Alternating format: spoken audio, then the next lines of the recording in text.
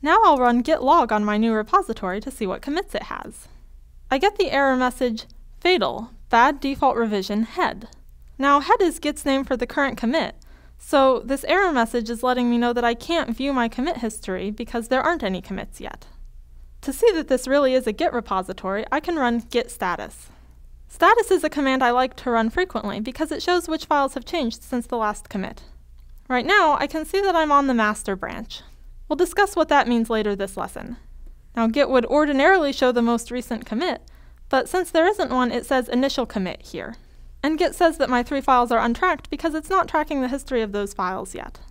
Now go ahead and follow the same steps to create a repository for your reflections. Run the commands git init and git status in the directory where you've created your reflections. When you're finished, paste the output of git status into this box.